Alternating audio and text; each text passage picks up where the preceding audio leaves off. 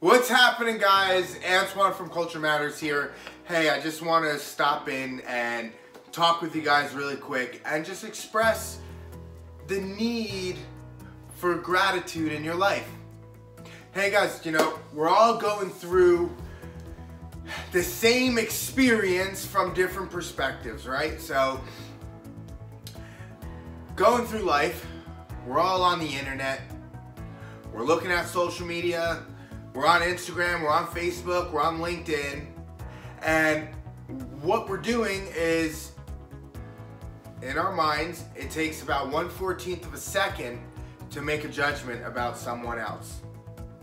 So as we're scrolling through these pages and we're looking at these different platforms, perhaps we're using some of it for business, perhaps we're using some of it for pleasure. However, we are judging all of this content that is on the internet.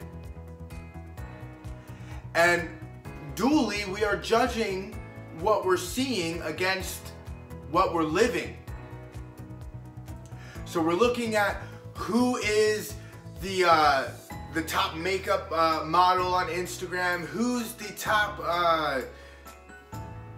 business influencer on the internet, who's the cool kid of the week this week, who's taking jets around the world, who's having vacations on a Monday while we're stuck behind our cubicles at work. Now, going to get into these programs like Instagram, like Facebook, and we see what people want us to see. And we're judging the 1% of that person's life that we see against our 100% life that we live.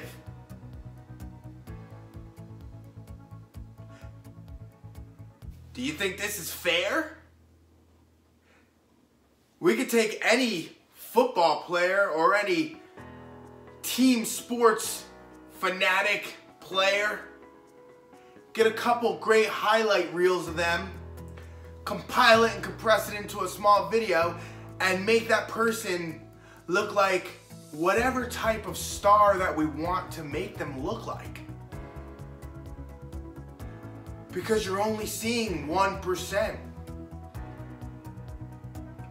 So the ideology of constantly striving to be grateful is the way to unplug yourself from that matrix. We wake up in the morning, the first thing that you need to do is be grateful that you opened your eyes.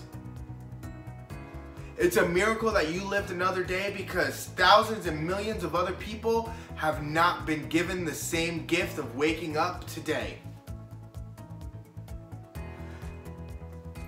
Go through your life, and when you get into difficult situations, be grateful for those situations. Why? For the simple reason that we are alive and conscious enough to experience those situations that are going on in this world. I know all different situations, not all of them are going to be pleasant, not all of them are going to be easy, especially when you deal with loss of loved ones, death, freak accidents, things that happen that are just like really out there nature. Hey, it's not so easy to cope with those things. However, if we're grateful, if we are truly, truly grateful for being here on this earth, for having the ability to live this life, and for having the ability to understand and gain a higher consciousness level from our interactions and our experiences on this world and in this life.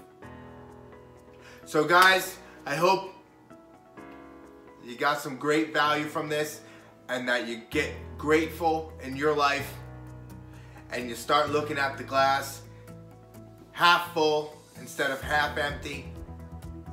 And any way that you look at it, it's true. Because the truth is only the meaning that we give it from the perspective that we choose to look at it. Culture matters, guys. Love yous all. Have an awesome day.